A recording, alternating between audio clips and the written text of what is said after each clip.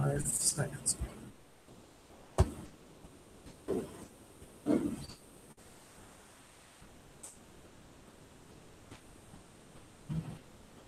خليها الموديل عادي مش البريزنتر موديل. ازاي؟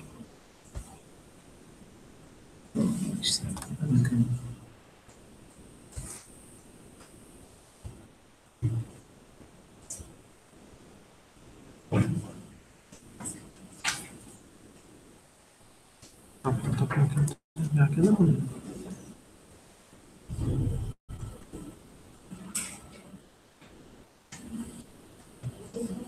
له اي لو سمحت. عاوزين نخلي الموديل عادي على اللابتوب مش البريزنتر. ايه؟ الموديل عادي عاوزينه على اللابتوب مش البريزنتر.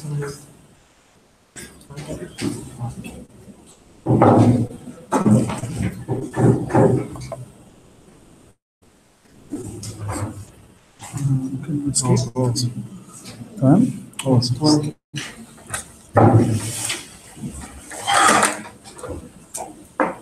السلام عليكم جميعا، اخباركم ايه؟ معلش جايبينكم بدري يوم السبت.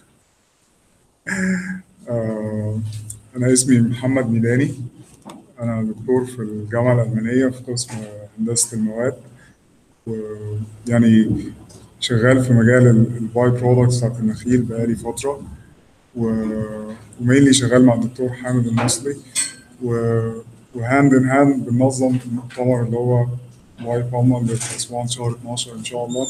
معرفش الصوت كويس ولا واطي شويه؟ نعلى سنه؟ طيب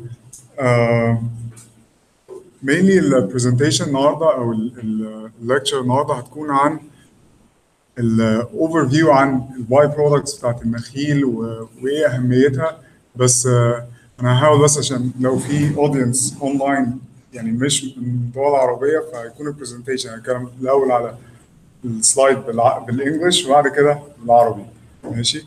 بس عموما لو اي حد فيكم عنده اي اسئله يا ريت يوقفني اون ذا سبوت، يعني ما استناش للاخر. اوكي طيب احنا دلوقتي لايف يا ابراهيم. طيب اوكي طيب my name is Mohammed Milani. I'm an assistant professor at the German University in Cairo in the Department of Materials Engineering. Okay, so this is the second webinar related to the competition of zero agro waste. Okay, so the webinar or the lecture will mainly focus on the definition of the byproducts and why we selected the palm trees as a focus for this competition and our conference, and the different applications of these byproducts, whether the traditional applications or the potential applications, and what are the opportunities that are available for using these byproducts. And afterwards, we will talk on some product concepts, and then how to develop these concepts from mere concepts into new commercial products. And finally, we will give you some assignments for you to apply in your projects. تمام؟ معلش انا مش متعود على القعده في المحاضرات، ولكن هي عشان التسجيل والصوت وكده، فاتمنى ما تناموش مني. طيب فمينلي كنت بتكلم ان ده تاني ويبينار related لزيرو اجرو ويست، ماشي؟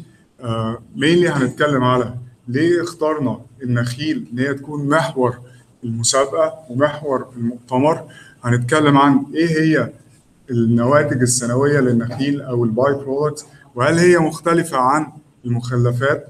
بعد كده هنتكلم على ايه هي التطبيقات المناسبه للنواتج السنويه للنخيل دي، سواء التطبيقات التقليديه او التطبيقات الحديثه. وبعد كده هنتكلم على احنا ليه اصلا مهتمين بكده، وايه الفرصه اللي موجوده في استخدام المواد المتجدده دي او النواتج السنويه للنخيل. وبعد كده هنتكلم على ازاي ان انا من الفرصه دي ابتدي اطور فكره لصناعه منتج جديد.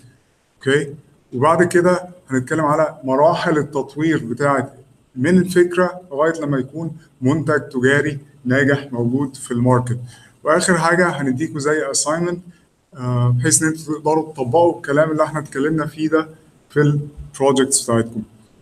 طيب زي ما قلت لو حد عنده اي اسئله يعني ايه يا ريت يسالها on the spot. Okay. طيب so the first thing is why did we select the palm plantation? So probably if you're living in the Middle East, you've noticed that there are so many palm population in the Middle East, but these are not the only palm species. There are so many other palm species. Date palm, if you're living in the Middle East, perhaps if you're living somewhere in Southeast Asia, we have the coconut and the oil palm or the sugar palm. Also, if you're living somewhere in Latin America, you might see other types of palms. So there are so many palm species. However, the growers of these palm, unfortunately, focus mainly on the primary products, which are the fruits. Okay, and the community had given very little attention to their secondary product or byproducts. Okay, طيب. The second thing is that not only do they have this species diversity, but also they have such geographic diversity. So it would range from, as we said, Middle East and Africa, Southeast Asia, and Latin America. And these palm plantations represent a main source for livelihood for a significant sector of the world population. They rely on these palm plantation for living. طيب, and this is a representation of the population of the palm plantations around the world. طيب, mainly بتكلم عن ليه اخترنا أشجار النخيل عشان تكون هي محور المؤتمر. فكنا بنقول إن أشجار النخيل في منها فصائل مختلفة ومتنوعة وكتيرة. يمكن احنا عشان عايشين في دول الشرق الأوسط فأكتر حاجة احنا عارفينها وشايفينها هي نخيل البلح، ولكن في أنواع تانية كتيرة من النخيل زي نخيل جوز الهند، نخيل الزيت. لو الناس اللي عايشة في دول آسيا اللي هي مطلة على المحيط الهادي هنلاقي فيه نخيل السكر. في أنواع تانية من النخيل في دول زي أمريكا اللاتينية. هنلاقي إن المشكلة بتكمن فين؟ تكمن إن الناس المزارعين أو أصحاب المزارع تركيزهم الأساسي على الثمار الأولية اللي هي في حالة مثلا نخيل البلح هو البلح، هو الكوكونات جوز الهند، هو ثمرة نخيل الزيت، هو ثمرة نخيل السكر. هم تركيزهم على الثمار مش على النواتج السنوية. تمام؟ وزي ما قلنا الحاجة التانية إن زراعة النخيل هي بتمثل المصدر الدخل والرزق الأساسي لقطاع كبير جدا من سكان العالم، بالذات في دول الجنوب. زي ما قلنا بنتكلم في أفريقيا والشرق الأوسط ودول آسيا المطلة على المحيط الهادي ودول أمريكا اللاتينية. تمام؟ طيب، فهنا تكمن الأوبورتيونيتي إن في عندنا نواتج غير مستغلة، نواتج محدش مهتم بيها. طيب خلينا بس كده move on and differentiate between what's the meaning of byproducts and what's the difference between a byproduct and waste. Okay? طيب, so as we said, every palm species, ماشي, irrespective of what is the type of this palm, they should undergo an annual pruning. Okay? And this annual pruning produces a huge quantity of biomass. And these byproducts of the annual pruning, they represent a sustainable material base for a wide range of industries, ranging from particle board, wood substitutes, up to advanced fiber for the reinforcement of composites. And the main importance of these byproducts is that if we could find suitable applications for these byproducts, we can greatly enhance the impact of these byproducts on the rural communities, on the sustainable development of the rural communities. تمام؟ طيب, so what's the difference? What's the main difference between the byproducts and the waste.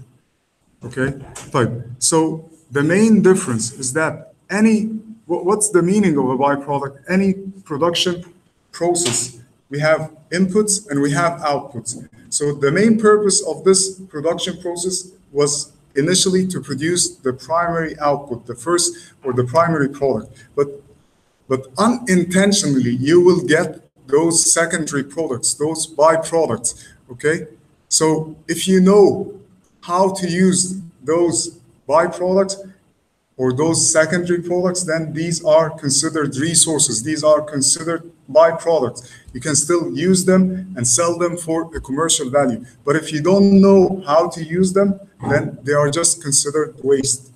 So that's the main difference between a byproduct and a waste. طيب فمينلي بنتكلم على ايه هي النواتج السنويه للنخيل. فكنا بنقول ان على الرغم من اختلاف انواع النخيل المختلفه الا ان هم كلهم ليهم نفس النواتج السنويه اللي هي النواتج التقليم السنوي. سواء شئت او ابيت لازم كل سنه هتلاقي في عندك كميه كبيره من النواتج التقليم دي، يمكن انت مش عارف تعمل بيها ايه. بالرغم ان هي ممكن تكون بتمثل يعني مصدر من المواد المتجدده اللي هي تنفع تغذي صناعات كتيره جدا، سواء كان بدائل للاخشاب او صناعات يعني ترتقي ان هي تكون صناعات متطوره لغايه لما نقدر نوصل لالياف متينه نقدر نستخدمها في تسليح المواد المركبه. تمام؟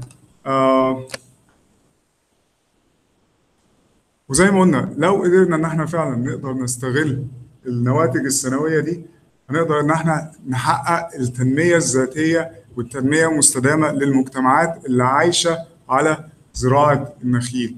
طيب فكان في نقطه بس كنا بنركز عليها، هي ايه الفرق ما بين النواتج السنويه والمخلفات؟ ما اعرفش حد قدر يعني كده يجمع الفرق ده؟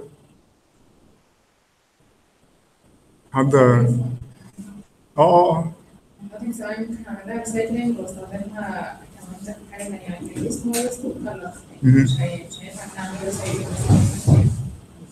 طب حد قلت في انبوت واوتبوت ده باي برودكت، في مخلف معين انا بستخدمه كانبوت طلع لي منتج اوتبوت مفيد، لكن الويست هي عباره عن مخلفات يصرف او يعني مش بتستخدم بشكل مفيد. طيب ماشي، قولي اسمك ايه؟ هند. طيب هند كانت بتتكلم على ان تعريف كلمه باي برودكتس او نواتج سنويه بيعتمد على هل انا هعرف استخدم الحاجه دي ولا لا.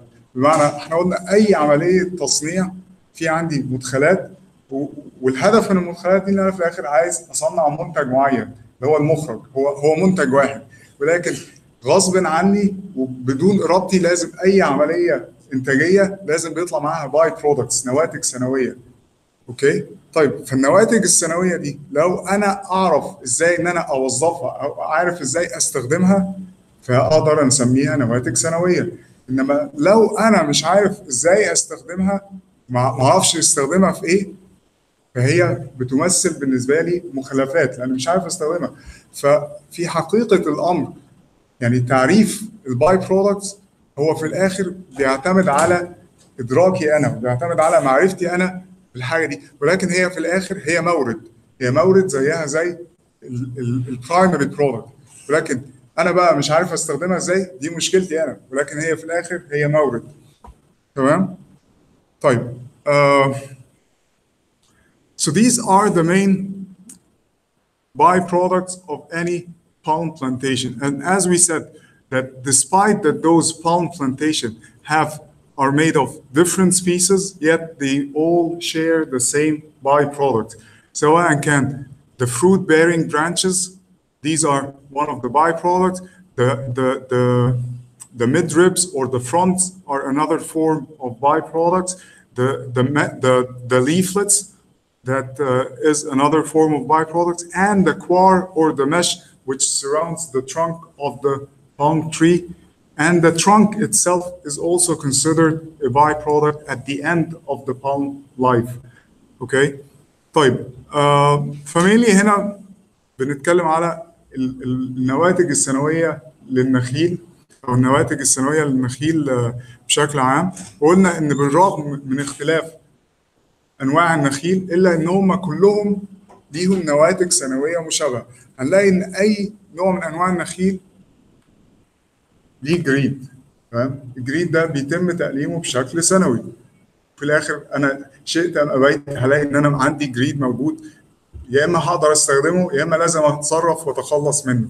هلاقي ان انا عندي الخوص اللي هو بيكون اتاتش او متصل بالجريد، هلاقي ان انا عندي الفروع الحامله للثمار، هلاقي ان انا عندي الكوار او الليف اللي هو بيبقى حوالين الجذع بتاع النخله، وحتى الجذع بتاع النخله في نهايه عمرها بيعتبر باي برودكت او نواتج سنويه. طيب بالمناسبة الفروع الحاملة للثمار دي ساعات بنسميها العرجون، فلو حد سمع مصطلح العرجون أو الفروت بيرنج برانشز هو الفروع الحاملة للثمار. اوكي. طيب من أكبر المشاكل عامة في موضوع التعامل مع النواتج السنوية هنلاقي المصطلحات والترمينولوجيز، بالذات لو حد فيكم ابتدى يعمل سيرش اونلاين على الابلكيشنز وكده هيلاقي ان في ترمينولوجيز كتيره جدا ومفيش اي شكل من اشكال الكونسستنسي. يعني في ناس بتستخدم مصطلحات معينه وناس بتستخدم مصطلحات مختلفه لنفس الحاجه، تمام؟ طيب فاحنا لو بنقول ان احنا عندنا نواتج سنويه، او خلينا نتكلم بالانجلش. So now we said that we have byproducts of those palm plantations that we need to find some way to utilize them. Okay, so these are the traditional applications of the palm byproducts. And to be honest, we did not invent the term or the utilizing the byproducts of palm plantation. This is not something that we invented. It has been there for centuries. Our ancestors have been superior in utilizing every part of the palm plantation. And to be honest, they perhaps couldn't differentiate between the primary product and the secondary product. Perhaps for some applications, the palm growers themselves would grow the palms for the trunk. So they didn't care about the fruit. The main target was the trunk. So in this case, the fruit was considered a secondary product or byproduct, but the main product was the trunk. And we can find this in every aspect of their living. So they used the palm byproducts in building houses, in making furnitures, in making handcrafts like mats and so on, and even in making fishing and sailing boats. But unfortunately, these are considered traditional crafts. And this is where we stopped. So we didn't actually move on with such technical heritage to the next level.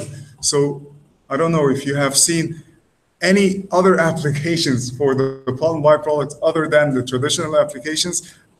I doubt. And the main problem here is that those byproducts used in the traditional crafts, we will find that it was the main source of livelihood for so many villages. For example, here in Egypt, you would find that some villages was the economy of the entire village was based on making baskets out of the midribs or the fronts of the palm tree. We will find other villages, their economy was based on making fiber fill for cushions out of the leaflets of the palm tree. But what's the problem here is that with the widespread of some new materials like the plastics and the foams, their entire economy has collapsed. Right? No one is willing to pay money to get such a chair made of palm fronds. They would rather get a plastic chair, it's lighter weight, it has a better surface finish. I mean, it's produced in fraction of seconds. So all you have is a press of the injection molding and you get a chair. This chair can be built in hours or even days, okay? So that's the problem. So they are left to struggle with such technology management issues. طيب فمينلي هنا يعني حبيت بس اوريكم صوره ان احنا مش احنا اول ناس يعني نخترع كلمه استخدام النواتج الثانويه النخيل، يعني مش حاجه احنا استحدثناها، لكن هي حاجه نلاقي ان هي من قديم الازل. يعني اجدادنا كانوا عارفين ازاي يستخدموا النواتج الثانويه النخيل دي في كل مناحي الحياه، بل بالعكس ده هم كانوا بيصعب عليهم ان هو يفرق ما بين النواتج او الثمار الاوليه او النواتج الاوليه والنواتج الثانويه، لان في الاخر هو بالنسبه له كان ممكن نلاقي في ناس بتزرع النخيل عشان الجذع بتاعها، فهو مش فارق معاه بقى البلح، بالنسبه له ده كان نواتج ثانويه. وهنلاقي حاجات كتيره، فهو كان بالنسبه له كل النخله هي عباره عن موارد، هي عباره عن مورد. فلقيناهم بيستخدموها في صناعه البيوت في الاساس، في صناعه مراكب الصيد، في الحرف اليدويه زي الحصر والحاجات دي. ولكن للاسف هنلاقي ان احنا بقى وقفنا عند النقطه دي، وقفنا عند التراث التقني اللي توارثناه عن اجدادنا، ووقفنا هنا ما بنيناش عليه. يعني انا ممكن اتحدى ان اي حد يقول لي ان النواتج الثانويه النخيل بتستخدم في اي حاجه تانية غير الحرف اليدويه بشكل تجاري، بشكل كوميرشال. ما فيش حد شاف اي استخدام لنواتج النخيل الثانويه في اي شكل تجاري غير الحرف اليدويه. كومبوست هل بشكل تجاري ولا برضه كانت مجرد يعني كونسبت او بروتوتايب او انيشيتيف؟ يعني هم الاول بدأوا الفكره بعدين بدأوا يفعلوا. هم عندهم يعني اتمنى يعني ما هو ده اللي بتكلم عليه، يعني على سكيل صغير. وكنا بنتكلم على المشكله تكمن في ان احنا اوريدي عندنا تراث تقني توارثناه من اجدادنا، ولكن يعني هنلاقي ان احنا سيبنا بقى الناس، القرى اللي باكملها كانت اقتصادها قايم على النواتج الثانويه النخيل دي، سيبناها ان هي تستراجل، تعاني بقى مع نفسها. هنلاقي ان كان في قرى باكملها، يعني في قريه مثلا زي اسمها قريه القفاصين او حي القفاصين، ماشي، زي مثلا في رشيد وفي الاماكن دي، هم شغلهم كله قايم والاقتصاد بتاعهم كله قايم على صناعه الاقفاص، صناعه الكراسي والترابيزات من الجريد. نلاقي في قرى كانت باكملها قايمه على صناعه حشو الشلت من الخوص بتاع النخيل اللي هي بنسميها الكرينه. ولكن مع الغزو بقى المواد والخامات الجديده زي البلاستيك، هنلاقي ان خلاص الناس بقت يعني انكلايند او مايله اكتر ان هي معجبه اكتر بالكراسي البلاستيك. اولا السيرفيس فينش بتاعها افضل، ثانيا وزنها اخف، ثالثا سعرها ارخص. يعني صناعه كرسي البلاستيك ما بتاخدش 3 ثواني او 4 ثواني بالمكبس بتاع حقن البلاستيك، انما عشان اعمل كرسي من الجريد ممكن ياخد ساعات او ايام. هنلاقي قرى زي اللي كانت شغاله في حشو الشلت من الكرينه ده، خلاص ما حدش بقى بيستخدم الكرينه في الحشو، كله عايز السفنج او الفوم، يعني خامه يعني ريلايبل ومريحه اكتر. ففي احتياج ان احنا نعيد اكتشاف المواد دي، ولكن في تطبيقات فيها قيمه مضافه عاليه، في تطبيقات حديثه. اوكي، طيب حد عنده اي سؤال لغايه دلوقتي؟ اوكي اوكي طيب so now that we looked at the traditional applications, which we said that it is only based on traditional crafts. So these are the modern applications or the potential applications. So as we said, it ranges from wood substitutes and so many applications up to advanced fibers for the reinforcement of composites. So as you can see, they can be used in making fiber reinforced composites. They can be used in making furniture. They can be, but not the traditional furniture. We're talking about modern furniture, okay? Pulp and paper material for packaging. They can be used for making silage or natural fodder for animals. It can be used in making geomats and geotextiles for so many applications. They can be used in making wood substitutes, wood panels, wall covering, floor tiles, biofuel, and even modern crafts. اوكي طيب فمينلي بتكلم هنا على ايه التطبيقات الحديثه وايه التطبيقات اللي ممكن نستخدم فيها النواتج السنويه للنخيل. ودي كلها صور من نواتج السنويه للنخيل فعلا ما عدا الصوره بتاعت الكومبوزيتس، تمام؟ هتكلم عنها. فاحنا بنتكلم على صناعه الاساس من النواتج السنويه للنخيل زي جريد، صناعه الورق ومواد التغليف والتعبئه من البواقي التأليم بتاعه النخيل، صناعه السلاج او الاعلاف الطبيعيه من الجريد او نواتج النخيل بشكل عام، الجيوماتس او الحصر اللي بتستخدم في تبطين الطرق وتبطين الترع، الوود بانلز الواح الاخشاب اللي ممكن تستخدم في صناعه الباركيه، في تجليد الحوائط، في صناعه الكاونتر بتاع الترابيزات، حاجات كثيره جدا. الوقود العضوي هنلاقي حتى الحرف التقليديه ولكن بشكل مودرن، بشكل مستحدث.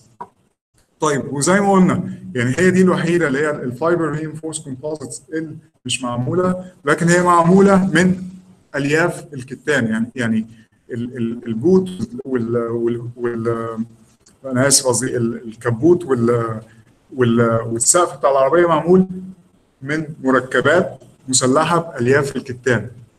طيب ممكن نفس المركبات دي نعمل لها تسليح بالياف النخيل، ولكن يعني محتاجين ان احنا نشتغل على الحاجه دي. طيب يعني كان ابراهيم بيسالني يعني هل طيب ممكن ان احنا نتكلم على اوفر فيو سريع عن طب ايه التكنولوجي اللي ممكن نستخدمها عشان نعمل الحاجات دي؟ فانا كنت بقول له مينلي يعني احنا مش هنعيد اكتشاف العجله، اوكي؟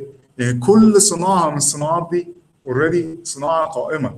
يعني مثلا على سبيل المثال صناعه البالب والبيبر، صناعه الورقيات والمواد التعبئه والتغليف، اوريدي في تكنولوجي موجوده، لكن هي مثلا بتعتمد على الاشجار او مصاصه القصب، ولكن التكنولوجي موجوده، ولكن محتاج ان التكنولوجي دي تبتدي تعمل لها تعديل ان هي يصلح ان يستخدم معاها مثلا على سبيل المثال جريد النخيل او الخوص او ايا كان، ولكن يعني التكنولوجي اوريدي موجوده. صناعه مثلا الحصر مثلا فهي برضه صناعه موجوده والتكنولوجي موجوده، ولكن هم بيستخدموا الالياف بتاعه مثلا الكتان او الياف الصوف او انواع ثانيه من الالياف السنتاتيك او اللي هي المصطنعه او الاصطناعيه انا اسف، ويعملوا منها الحصر دي. هي مينلي عن طريق ان بيعملوا عمليه اسمها كاردنج او كارد للالياف، بحيث ان هم يخلوا كل الالياف متوازيه لبعض، اوكي؟ وبعد كده يكونوا زي شاش او حصيره، وبعد كده يعملوا عمليه نيدل بانشنج او تغريز، يبتدي ان هو يغرز الالياف دي في بعضها بحيث ان هي يحصل عمليه انترمينجلينج او تعاشق، يحصل بينهم تشابك، بحيث ان هي في الاخر تكون حصيره، ولكن حصيره متماسكه، مش لو شدتها من بعض تطلع من بعض. فكل نوع من الحاجات دي ليها تكنولوجي. يعني مثلا صناعه بدائل الاخشاب، ما اعرفش الصوره باينه ولا لا، بس لو بصيتوا هتلاقوا ان هنا في خطوط طوليه، دي الخطوط دي بتمثل السدايب بتاعه الجريد. بقدر ان انا احول الجريد لسدائب مربعه، وبعد كده ببتدي ان انا اعمل لها عمليه جلوينج او بلزقها جنب بعض بشكل معين، وبعد كده ابتدي ان انا عن طريق الحراره والضغط ابتدي ان انا احولها لالواح مستمره، اوكي؟ وهكذا. هنلاقي ان ولكن يعني اوريدي التكنولوجي دي موجوده في صناعه الاخشاب، يعني احنا لم نستحدث التكنولوجيا دي، ولكن احنا شفنا ازاي نقدر ان احنا نوظف التكنولوجيا الموجوده في الخامه اللي موجوده عندنا. طيب كان في سؤال اونلاين how to make fiber from اوكي طيب بالعربي ولا بالانجليزي؟ طيب السؤال okay طيب so one was asking how to make fibers out of palm by-products. Okay طيب so we should differentiate between two sources of fibers from the palm plantations. Okay, the first source is fibers that are present already in a fiber form and fibers that are embedded in the plant material, in the midribs or in the fruit-bearing branches. Okay, so the fibers that are present in the fiber form, it can be used directly because it is already a fiber, such as the coconut husk or the mesh or the quartz surrounding the sheath or the trunk. Okay, so they can be used immediately. They can be used as a fiber. Any subsequent processing of these fibers can be for making ropes. There is a spinning technology for making ropes, or they can be, as we said, the needle punching process for making the geomats, or they can be after making them into yarns, they can be converted into fabrics and then turned into composite material by adding the resin or impregnating by the resin. So these are the first type, the fibers that are present as fibers. Okay, right. There are other source for the fiber, but it's not present as a fiber. These fibers are embedded inside the plant parts, whether the midribs, whether the leaflets, whether the. So let's go back. So we can have fibers embedded inside those midribs, fibers inside those leaflets, fibers embedded inside those fruit-bearing branches. Okay, so in this case, I need to perform an extraction process. Okay, these materials are called lignocellulosic materials. Okay, which means that they are predominantly based on lignin, cellulose, and hemicellulose, and pectin. Okay, so the first layer, the wax that surrounds the midrib, is called the pectin. So I need to remove this pectin. It's like an insulating layer in order to get into the inner part of the plant, into the fiber. The fiber is called the cellulose. Okay, so I need to start separating these cellulosic fibers from the lignin and from the hemicellulose, and to get at the end those fibers. Okay. There are so many different ways for extraction. First way can be using mechanical separation. For instance, people used to make the fibers from the leaflets, the carina, okay, by simply shredding the leaflets into fibers, okay, or so this is a mechanical separation. Or there can be a biological separation like the retting. Okay, where we allow some enzymes and bacteria to start feeding on the lignin and the hemicellulose in order to separate the fibers from the gluing material. And there are recently some chemical separation. So people have investigated the use of alkaline treatment or caustic soda or some acidic treatment in order to separate those fibers from the lignin and the hemicellulose. So once we were able to separate those fibers, we can start further processing them into ropes, into yarns, into fabrics, and then into composite materials if possible. طيب معلش انا طولت شويه في الحته دي. فمين كان السؤال بيقول ازاي ممكن ان احنا نقدر نعمل الياف او نستخلص الياف من النواتج السنويه للنخيل. فكنا بنقول ان احنا لازم نميز ما بين حاجه، ان احنا في عندنا نوعين من الالياف بيعتمدوا على شكل الالياف. هل هي الالياف دي موجوده في صوره الياف جاهزه في النواتج السنويه بتاعت النخيل، ولا هي موجوده يعني embedded او مغروسه جوه جزء من اجزاء النواتج السنويه دي. فكنا بنقول لو هي موجوده في صوره الياف زي مثلا الكوكونات هاسك او الليف اللي بيبقى حوالين ثمره جوز الهند او الليف اللي بيكون حوالين الجذع بتاع النخله، فهو اوريدي في صوره الياف. اوكي، زي الليف اللي هو ده. فده بقدر ان انا استخدمه بشكل مباشر، سواء بقى هعمله عمليات تصنيعيه او تحويليه، زي ان انا هحوله مثلا لحبال، زي ان انا هحوله لخيوط، بعد كده لحصر، بعد كده ان انا هحوله لمواد مركبه. طب بالنسبه للالياف اللي هي اوريدي امبيدد او مغروسه جوه الاجزاء الثانيه من النخيل زي مثلا ايه؟ زي الجريد، هنلاقي ان الجريد والخوص والفروع الحامله للثمار، هنلاقي ان دي بنسميها ليجنو سيلولوزيك ماتيريال، مواد ليجنو سيلولوزيه. يعني هي بتتكون من سيلولوز اللي هو الالياف، وبتتكون من لجنين هي ماده عامله زي الصمغ الطبيعي اللي بتمسك الالياف في بعض.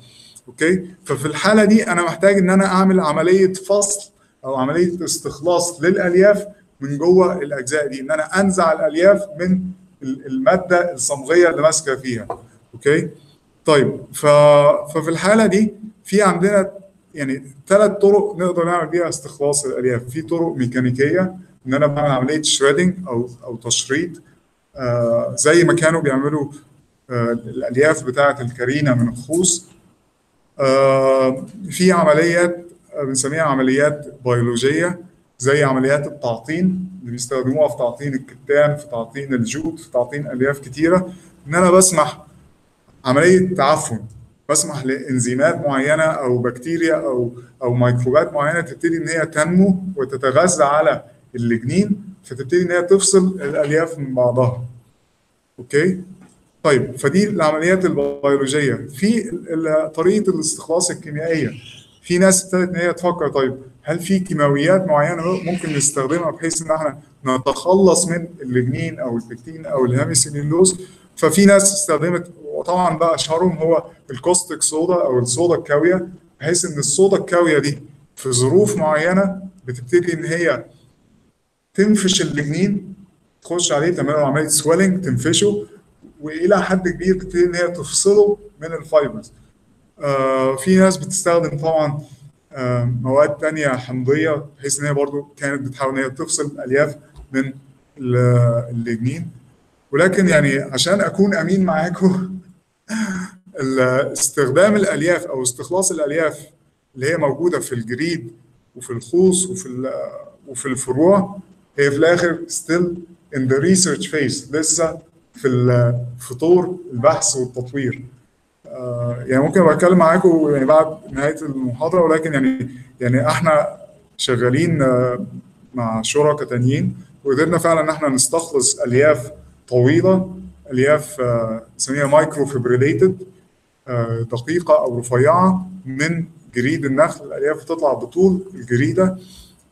وعملنا كذا تجربه نصف صناعيه، وابتدينا نعمل كاركترايزيشن او اختبارات لتوصيف الخصائص بتاعه الالياف دي. طالعه منافسه جدا، زيها زي الكتان، زيها زي الياف القمب او الهمب. طيب في سؤال معلش، دلوقتي الالياف دي ممكن نستخدمها في الصناعه ايه مثلا، او الصناعات القائمه على استخلاص الالياف دي؟ طيب, so this is a good question. So Ibrahim was asking, what are the applications for using those fibers? So as we said, they can be used in making ropes as a substitute for sisal.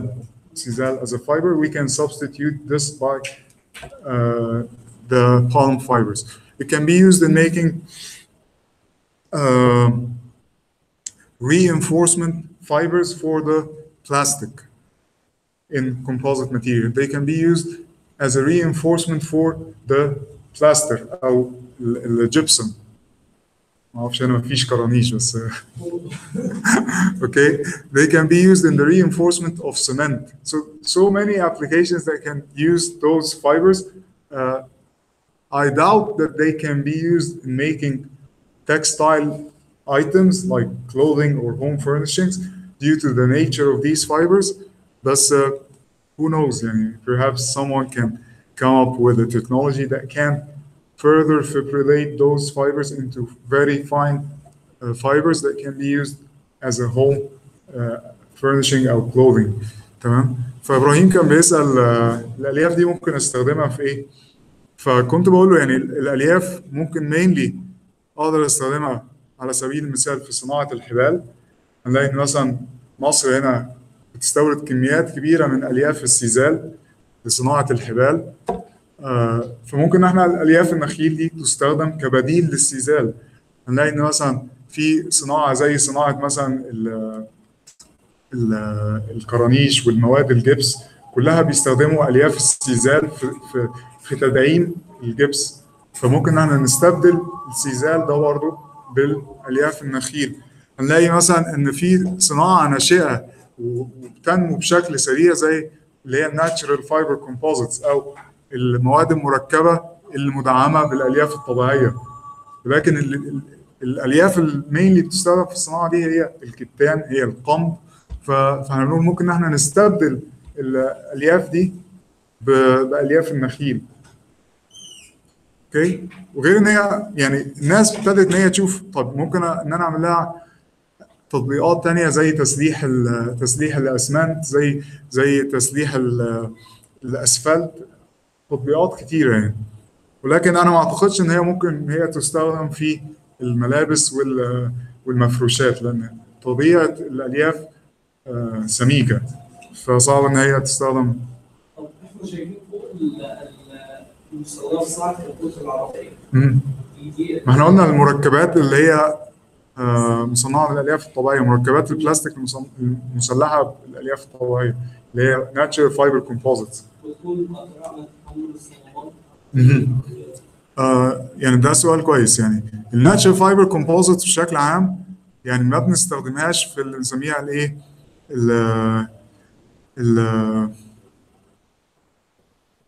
الستراكشرال كومبوننتس او الستراكشرال بارتس، ما بنستخدمهاش في الاجزاء الهيكليه، لكن بنستخدمها ممكن مثلا في الابواب الداخليه للعربيات، ممكن نستخدمها في ظهر الكراسي، ممكن نستخدمها في اللاير الداخليه بتاعت السقف. ممكن يستعمل منها اجزاء من البادي بانلز بتاعت العربيه.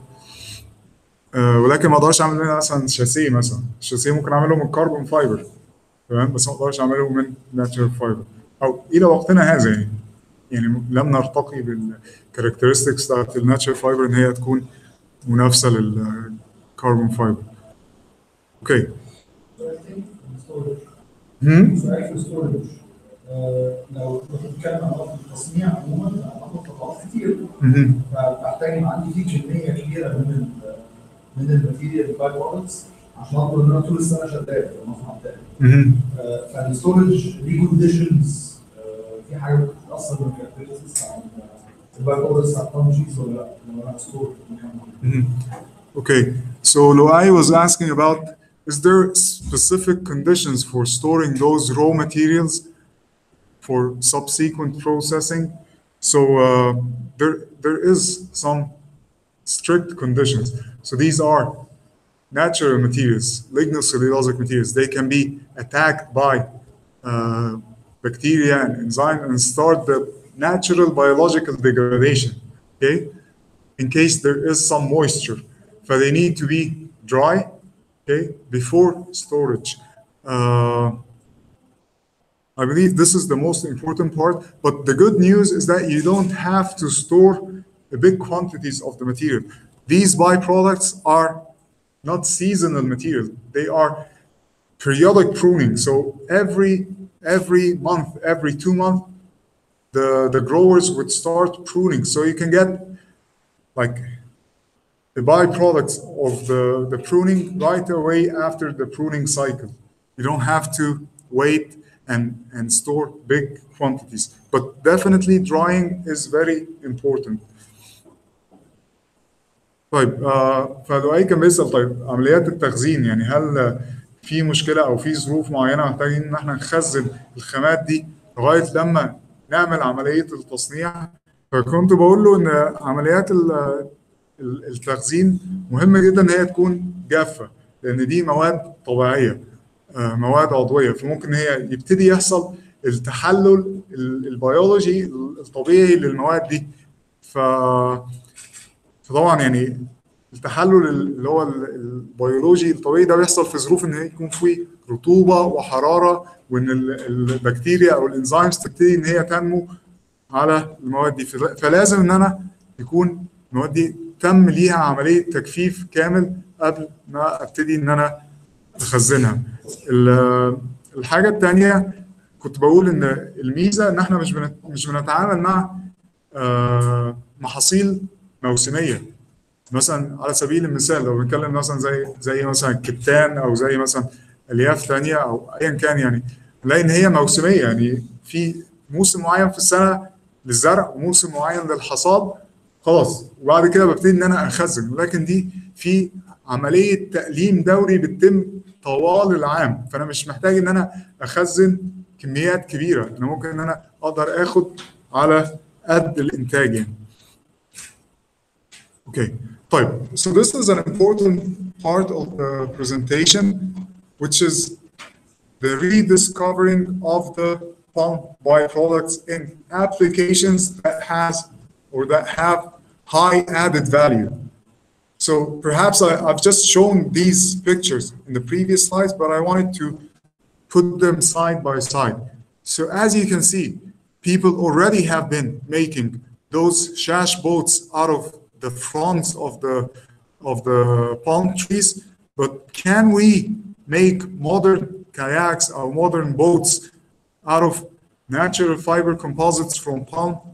People have already been making traditional chairs and tables out of the front of the palm tree, but can we start creating some modern pieces of furniture out of those midribs?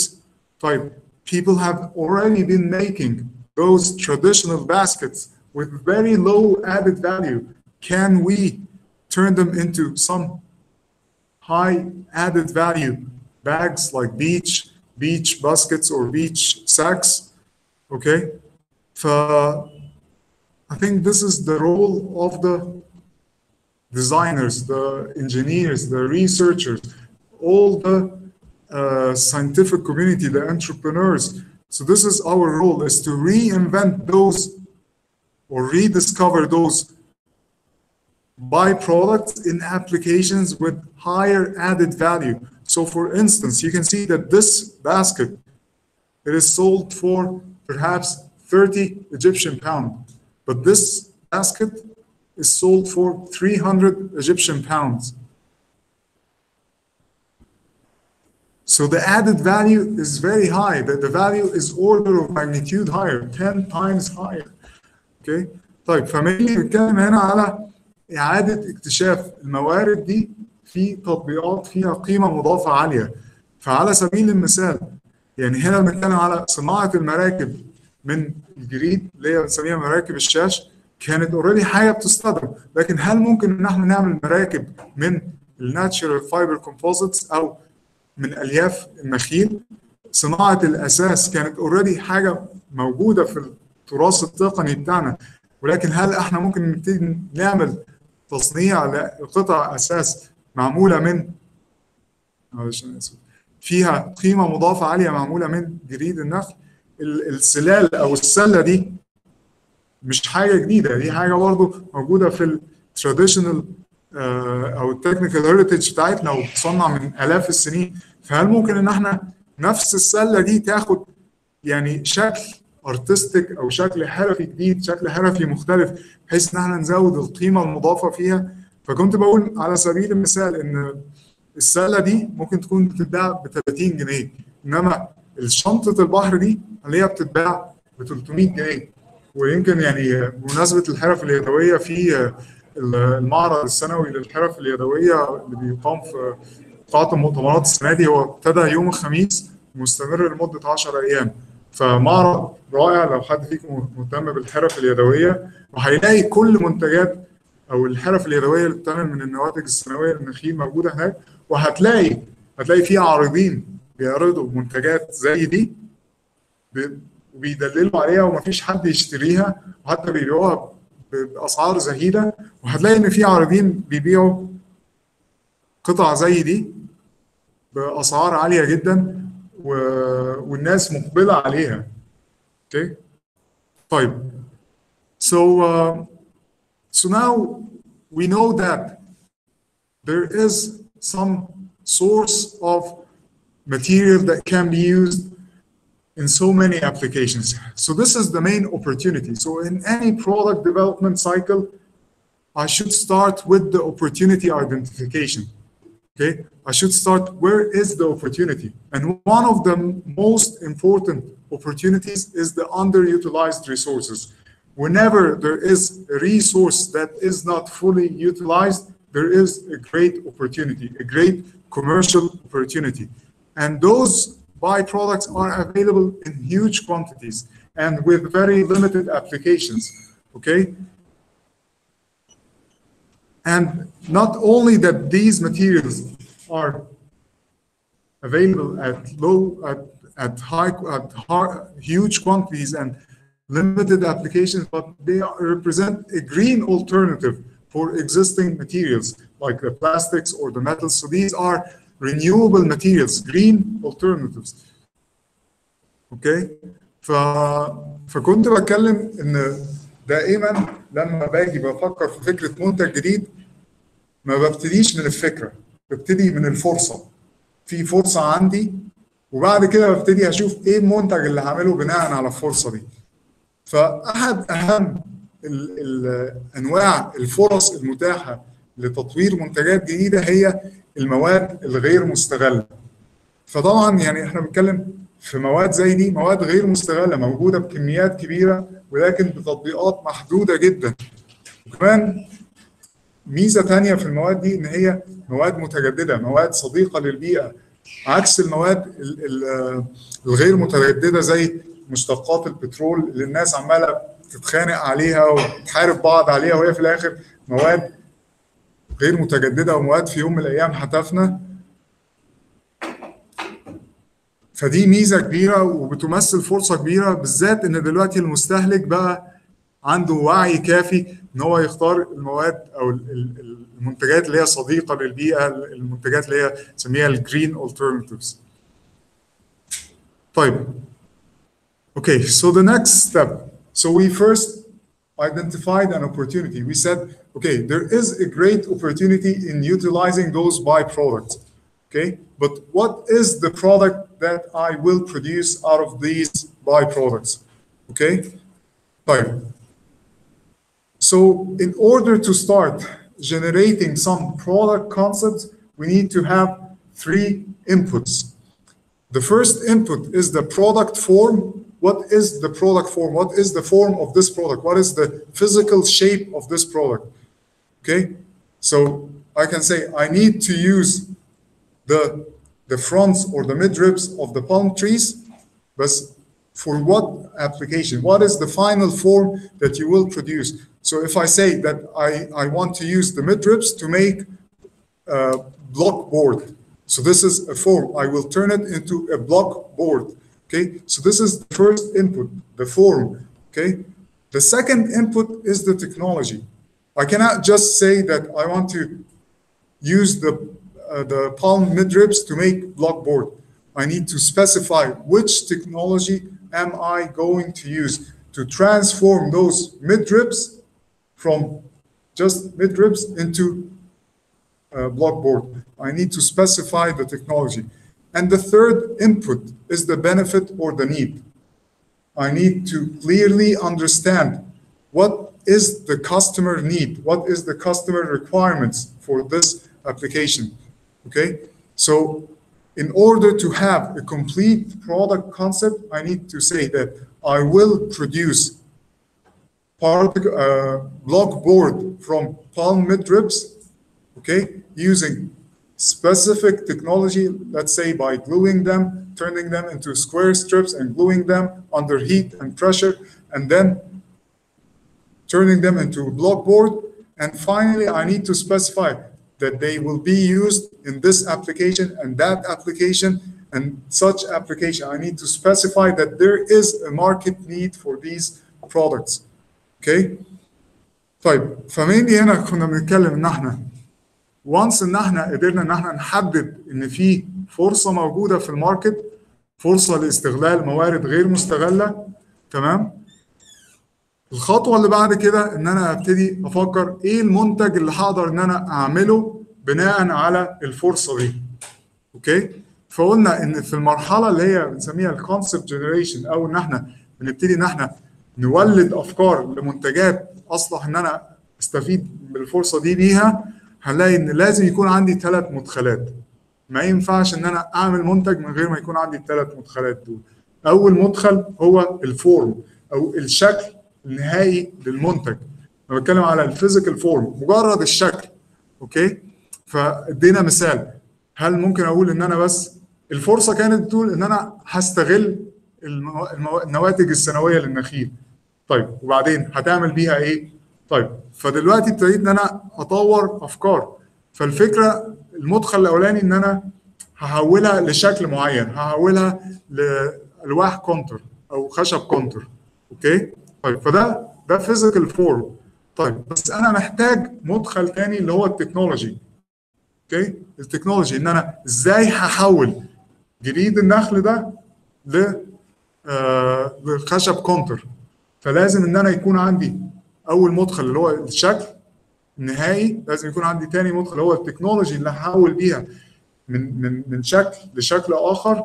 اوكي، ولازم يكون عندي مدخل ثالث اللي هو البنفيت او النيد، اللي هو احتياج السوق. لازم يكون في احتياج حقيقي للحاجه دي في الماركت. اذروايز انا ممكن ان انا اطور منتجات كتيره وفي الاخر اجي بعد كده احاول ان انا اعمل لها عمليه كوميرشاليزيشن او ان انا ادخلها للسوق، الاقي ان المستهلك اصلا مش عايزها، مش طالب حاجه زي كده.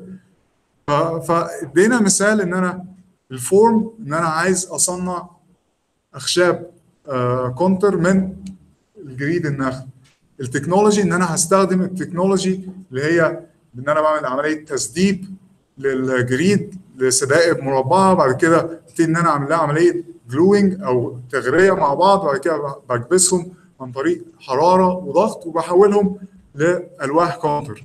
طب دي التكنولوجي. وبعد كده لازم احدد ايه السوق بتاعي، ايه النيدز بتاعتي عشان استخدمها في الحوائط العازله، عشان استخدمها في صناعه الاساس، عشان استخدمها في كذا وكذا وكذا. فلازم يكون عندي 3 مدخلات. اوكي طيب it was very important to differentiate between the different levels of maturity of a product from just a mere idea into a product. So if I have any input, any of the 3 inputs of the concept generation phase, so it is just considered an idea. So if I have a product form, if I would say that I want to produce blockboard out of the palm fronds, then this is just an idea. Okay?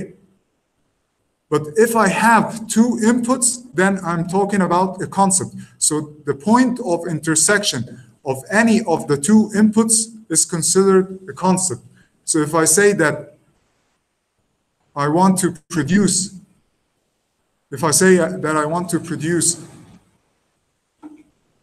blockboard out of the palm midribs using specific technology, then this is a product concept. And in order to have a commercial product, I need to have all 3 inputs. So the intersection between all 3 inputs is the new product. So I can never have a new product unless I have those 3 inputs. اوكي طيب فكنا بنتكلم mainly على كتير قوي نسمع عن المصطلح idea او product idea، ونسمع عن مصطلح product concept.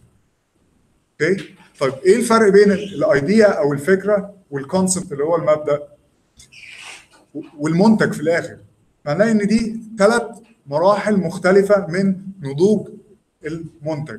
هنلاقي لو انا عندي مدخل واحد من مدخلات اللي هي مرحله الكونسبت جنريشن او توليد الافكار، هنلاقي ان دي بنعتبرها فكره قد يكون ملهاش اي قيمه لو اتناقشت كفكره، بس ان انا بقول على سبيل المثال عندي فورم، عندي شكل، فانا بقول ان انا عايز احول جريد النخل لاخشاب كونتر او لالواح كونتر. ممكن ما يكونش ليها اي قيمه ما دام انا مش عارف هحوله ازاي، ما دام انا مش عارف اذا ليه احتياج في السوق ولا لا، ملوش اي قيمه. فدي بسميها مجرد فكره. تبتدي الفكره دي تتطور ان هي تبقى كونسبت اذا حصل انترسكشن ما بين اي مدخلين تانيين، يعني ان يحصل انترسكشن ما بين اي مدخلين زي الفورم والنيد او الفورم والتكنولوجي او التكنولوجي والنيد، ساعتها بتكلم على كونسبت، على برودكت كونسبت، ما بقاش مجرد فكره، بقى مبدا. فعلى سبيل المثال لو انا بتكلم ان انا في عندي عايز اعمل الواح كونتور من جريد النخيل باستخدام التكنولوجي الفلانيه، دلوقتي انا بتكلم على مبدا او برودكت كونسبت. اوكي، ولكن في الاخر عشان يكون عندي نيو برودكت او منتج كوميرشال موجود في السوق، لازم يكون عندي الثلاثه انبوتس، لازم يكون عندي نقطه التداخل او الانترسكشن ما بين الثلاثه انبوتس، الفورم، التكنولوجي، والنيد. اوكي طيب معلش انا طولت عليكم شويه، بس فاضل يعني ان شاء الله مش طول اكتر من 5 دقائق.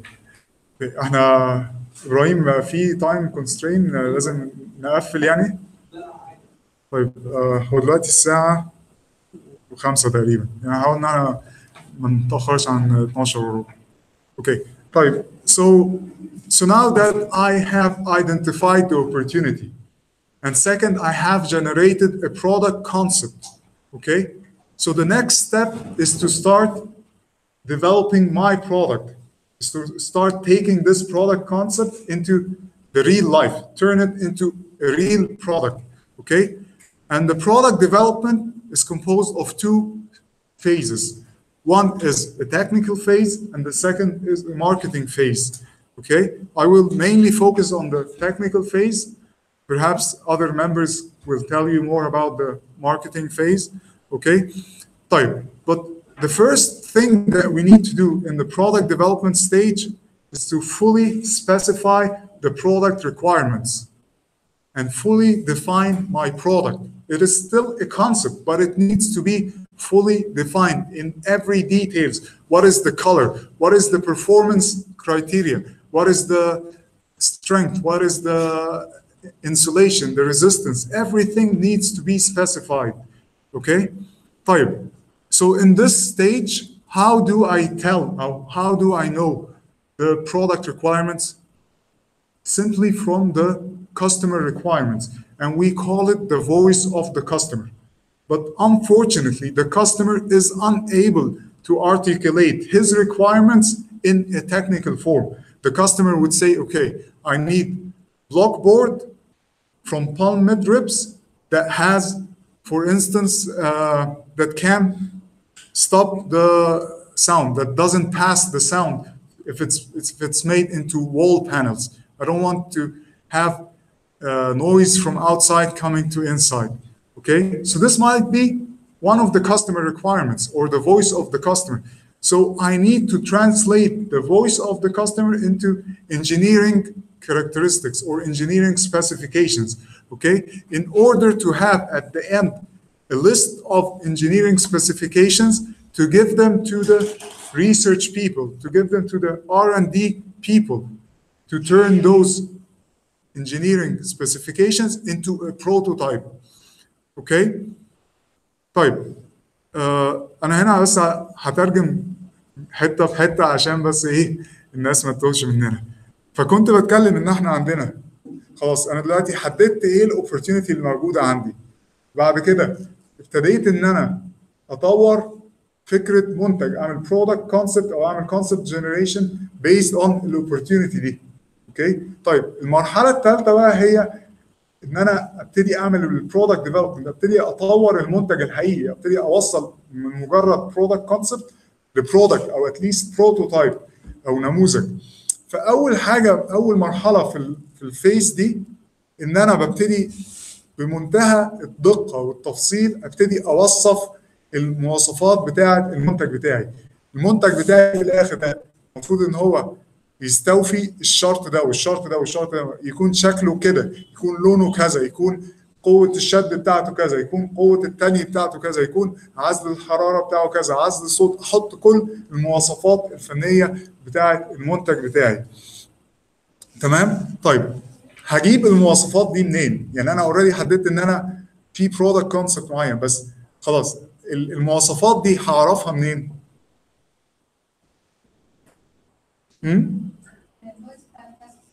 بالظبط من متطلبات العميل، هو اللي بيحدد هو عايز ايه. فمن خلال بقى questionnaires او surveys او بنسميها انترفيوز مع العملاء، ببتدي ان انا اعرف، او الليد يوزرز، ببتدي ان انا احدد ايه المتطلبات بتاعه العميل. ولكن المشكله ان العميل مش بيقدر ان هو يتكلم باللغه اللي بيفهمها المهندس او الباحثين اللي بيعمل الريسيرش والديفلوبمنت. العميل مثلا بيقول لي انا عايز الواح كونتر لما اكون استخدمها في الحوائط تبقى يعني يبقى قاعد جوه بس مش سامع الدوشه اللي بره. هو ده متطلب، او يعني ده ريكوايرمنت من الريكوايرمنتس بتاعت العميل. ممكن يقول لي عايزها تكون متينه شديده عافيه، طب يعني ده بيترجم في الاخر لكام ميجا باسكال ولا كام كيلو نيوتن ولا كام ايه. اوكي، فلازم دوري انا بعد كده ان انا بعد ما باخد الفويس اوف ذا كاستمر او متطلبات العميل ان انا اعملها عمليه ترجمه لمواصفات فنيه، engineering specifications.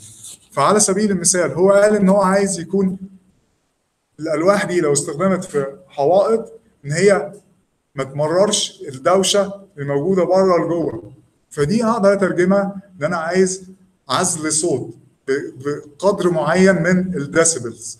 اوكي، هو قال عايزه متينه، طيب بتستحمل قد ايه؟ فابتدي ان انا احدد، احولها بقى لمواصفات فنيه، لازم تستحمل قوه شد قد كذا، تستحمل قوه ثانيه قد كذا. اوكي، فابتدي ان انا احول متطلبات العميل اللي هي فويس اوف ذا كاستمر ل engineering specifications او مواصفات فنيه. يبتدي ياخدها بقى الناس اللي بتعمل الريسيرش والديفلوبمنت في المعمل. انا بديله المواصفات الفنيه دي، بقول له انا عايز الواح كونتر بالمواصفات دي. يبتدي بقى هو يشوف، طيب لو زودت التخانه بتاع اللوح هل هزود قوه الثاني؟ لو زودت ما اعرفش ايه، هل لو حطيت مثلا الياف معينه ما بين اللوحين بتوع الكونتر هل هزود العزل الصوت؟ لو زودت كذا، لو زودت مثلا الياف داعمه هل هزود قوه الشد؟ فيبتدي الراجل اللي قاعد في المعمل ده يبتدي ان هو شغال بيحاول يوصل لبروتوتايب مثالي بيستوفي الشروط دي. اوكي، طيب so we were mainly saying that after we start the development phase we need to translate the customer requirements into engineering specifications and then give them to the R&D people to start making the first prototype. Okay? Type. So after building the first prototype, it is just a single prototype. Okay? I need to test and validate this prototype. This is not the final stage. I need to test and validate this prototype to make sure that this prototype fulfill the requirements, fulfill the performance criteria. So there is two levels of testing. The first level is an alpha test. I need to test this prototype in-house using the standard testing methods. For instance, I start testing the tensile strength, I start testing the bending rigidity, I start testing the thermal insulation, the vibration insulation, the sound insulation. I start testing everything in-house. This is called the alpha testing. Okay, so now it fulfills the requirements. So I start moving to the second testing level, which is the beta testing, which is at the customer site. Sometimes we call it the product use testing. I would give the product to the customer and let him use it and then observe how the product would perform under the normal use and see if there is any problem or deficiency with the product. I would start to rebuild another prototype. And this is an iterative process. Nobody can build an initial prototype and it would be commercialized afterwards. I always need to build a prototype and then test this prototype and then identify the problems and then refix those problems and build another prototype and then test it. Keep doing it until I reach the best prototype. Okay? Okay, so now I have the best prototype, but unfortunately, this prototype has been built using a prototyping technique, perhaps manually, perhaps using a 3D printer or some prototyping technique. But in reality, or in a production scale, this cannot be used. I need to start designing the production process in order to start creating this prototype into a production scale. So that's what we call the scaling up of the production from a pilot scale or a bench scale into a full production scale. اوكي؟ طيب فمينلي هنا كنا بنتكلم ان وانس ان انا اديت التكنيكال سبيسيفيكيشنز او المواصفات الفنيه للناس بتوع البحث والتطوير ان هم يبتدي يعمل لي النموذج بقى الاولي من المنتج ده. طيب هو عمل النموذج اوكي وبيستوفي كل الشروط من وجهه نظره، بس هل انا بوقف هنا وخلاص يعني باخدها ان هي جارانتي ان الحاجه دي فعلا تمام؟ لازم ان انا اعمل عمليات فاليديشن وتستنج، عمليات اختبار عشان اتحقق من ان البروتوتايب او النموذج ده فعلا بيستوفي المواصفات الفنيه. فاول حاجه، اول شكل من اشكال الاختبارات بنسميها الالفا تيستنج. الالفا تيستنج دي بتكون اختبارات بتتم ان هاوس جوه المعمل بتاعي، او انا كمصنع انا اللي بعملها. ببتدي ان انا اعمل الاختبارات اللي هي المعياريه او الستاندرد تيستنجز، زي مثلا بقيس قوه الشد، هل هي فعلا وصلت لمثلا 300 ميجا باسكال او 500 ميجا باسكال زي ما انا كنت عايز ولا لا. بقيس قوه الثانيه، او بقيس مثلا عزل الصوت، عزل الحراره، وابتدي اشوف بعمل تشيك تمام تمام تمام تمام خلاص البروتوتايب او النموذج اللي انا بنيته ده بيفولفل كل الريكوايرمنتس. طيب فدي اول مرحله من مراحل الاختبارات. في مرحله ثانيه بنسميها البيتا تيستنج، هي دي بقى بتتم عند العميل، او ساعات بنسميها برودكت يوز تيستنج، او ان انا بختبر المنتج في الظروف اللي بيستعمل فيها المنتج وباستعمال العميل. مجرد ان انا بدي المنتج للعميل واخليه يستعمله بشكل طبيعي، الشكل اللي هو المفروض يستعمل فيه، وابتدي ان انا اعمل عمليه اوبزرفيشن، او ببتدي ان انا اراقب من بعيد اشوف هل فعلا المنتج هيبتدي ان هو يعني يستحمل او يحقق كل الريكوايرمنتس او المتطلبات اللي كان متصمم عشانها ولا لا. طيب بعد كده هلاقي ان عمري ما هوصل للنموذج المثالي او النموذج النهائي من خطوه واحده. هنلاقي ان المرحله دي iterative، يعني لازم كل شويه ببتدي ان انا اعمل تيستنج وبلاقي ان في عندي مشاكل موجوده في البروتوتايب، برجع تاني للمعمل اقول له لا زود لي قوه الشد، لا زود لي العزل الصوت، لا زود لي ما اعرفش ايه. طيب بعد كده هو يرجع فعلا يعمل تعديل ويعمل نموذج جديد، بعد كده ارجع اختبره والاقي ان في لسه في نقط فيها مشكله، بعد كده ارجع تاني ارجعه له واقول له عدل لي كذا وكذا وكذا، وبعد كده ارجع اختبره لغايه لما بوصل للنموذج المثالي البست بروتوتايب. طيب المشكله هنا ان احنا البروتوتايب ده يوجولي بنبنيه بطريقه تصنيع ممكن تكون مخصوصه لبناء البروتوتايبس، زي مثلا ايه 3 دي برينتنج، زي مثلا طرق تصنيع يدويه، لمجرد ان انا كنت عايز ان انا اختبر النموذج ده او البروتوتايب. ولكن لو عايز ان المنتج ده يكون موجود بشكل كوميرشال، شكل تجاري على سكيل واسع، مش هينفع ان انا اعتمد على طريقه التصنيع اللي بنيت بيها النموذج ده.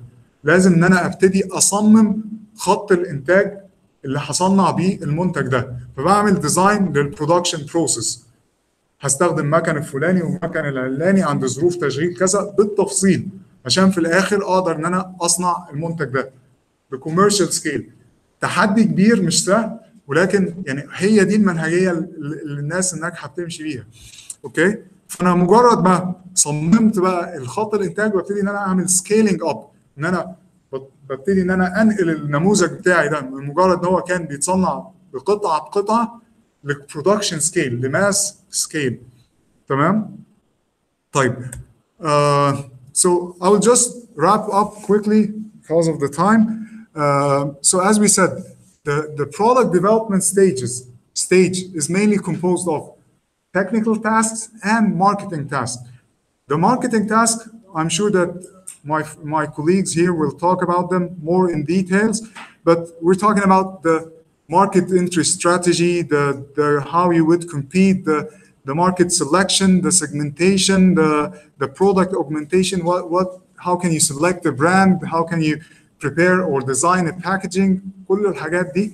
اوكي طيب mainly كنت بتكلم على ان مرحله البرودكت ديفلوبمنت او تطوير بقى المنتج من مجرد فكره لمنتج تتقسم لمرحلتين، مرحله فنيه ومرحله ترويجيه او تسويقيه او ايا كان اسمها ايه. في المرحله التسويقيه انا متاكد ان الناس هنا هيتكلموا معاكم بالتفصيل عنها، ولكن مينلي ببتدي ان انا احدد ايه الاستراتيجيه اللي انا هتبناها، ايه السوق اللي انا بختاره، ابتدي اعمل عمليه اختار شريحه معينه من السوق، ابتدي اختار اللوجو بتاعي او البراند نيم بتاعي، ابتدي اختار اعمل تصميم للباكجينج او مواد التعبئه، التوزيع الديستريبيوشن هيتم ازاي، كل الحاجات دي. اوكي طيب so finally this is the assignment for your project. Okay, this is the take home part. So how can you create products with higher added value from Plam By-products? Okay, so you need to make sure that your project, okay, creates an economical value, okay, that it has an impact on the society, that is environmental friendly. Okay, so you need to apply what we've talked about today on whatever project you're working on, and you need to make sure that this project fulfill those three requirements: that it can create an economical value, that it has an impact on the society, and finally that it is environmental friendly. Okay, فآخر حاجة كنا بنقول ايه الواجب بقى، الواجب المنزلي او الفروض المنزلية تمام، اللي المفروض الناس هتبتدي ان هي تطبق. mainly السؤال هنا ازاي اقدر ان انا استفيد من النواتج السنوية للنخيل في ان انا اصنع منتجات فيها قيمة مضافة عالية. اوكي، فده لازم سؤال اساله لنفسي وانا شغال على البروجكت بتاعي، ولازم ان انا استوفي الثلاث شروط اللي هم ان المنتج بتاعي ده يكون بيخلق فرصه اقتصاديه حقيقيه، في عائد اقتصادي منه، ان هو يكون ليه تاثير على المجتمع، وان هو يكون صديق للبيئه. تمام، معلش انا بعتذر تاني ان انا طولت عليكم، بس هي مشكله ان احنا بنعيد المحاضره بالعربي والانجلش بس، هي اللي كانت يعني اخذت شويه وقت. طيب if you have any questions I would be happy to answer them. I don't know if we have time. بس أنا I will be around.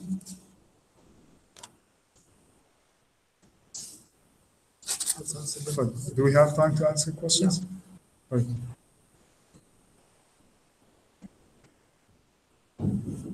Okay. So the بيقول لك اعمل Okay, so one question was asking, what about biofuel? How can it be produced? Can we produce biofuel from the Plam By-products? So I'm not an expert in energy and biofuel, but what I know is that they can use some of the byproducts that have high calorific value and turn them into pellets, like the ones we've seen.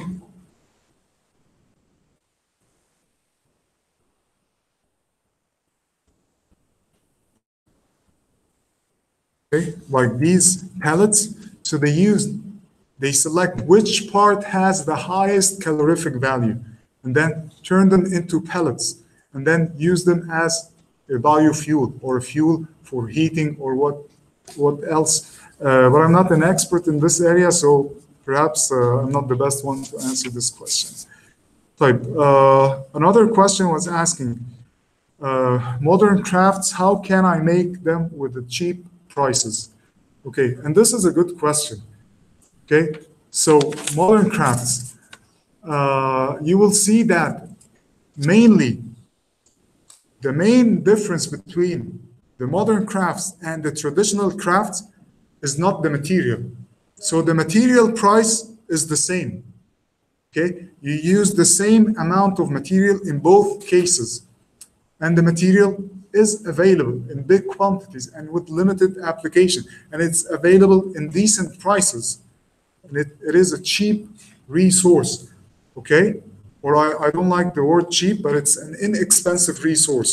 Okay, but the added value here is not by adding the material or processing the material differently, but in the design.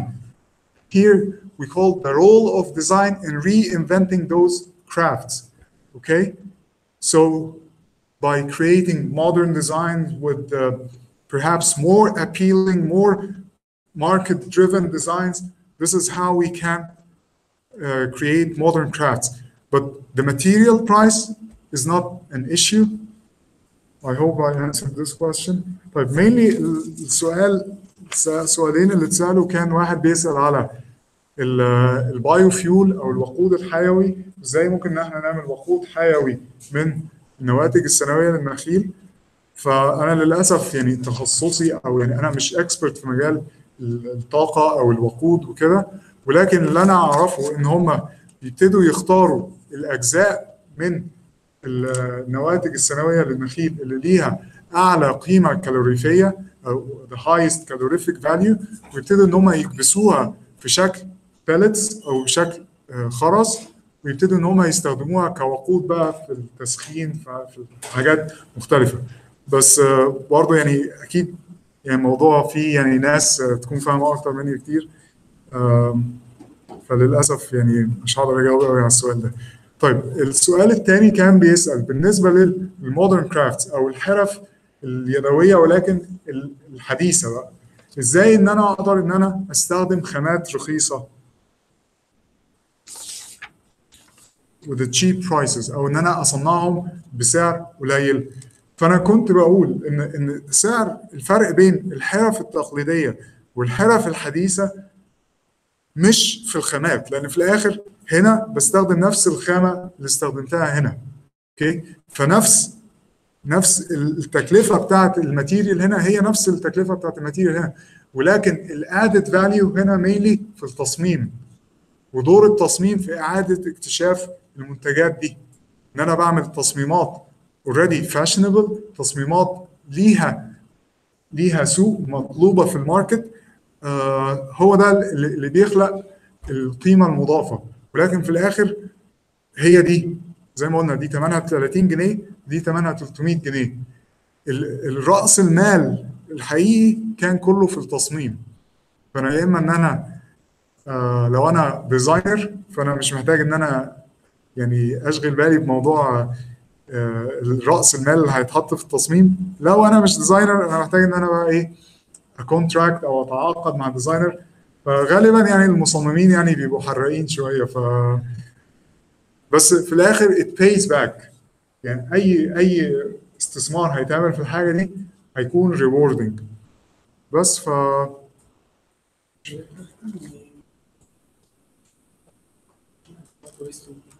طيب so with that I would like to conclude and I would like to thank you all for your attention. And Ibrahim is just reminding you to upload any assignments to the website of Zero Agro Waste. competition@zeroagrowaste.org. Okay. طيب شكرا، معلش انا طولت عليكم مره ثانيه. استنى كده.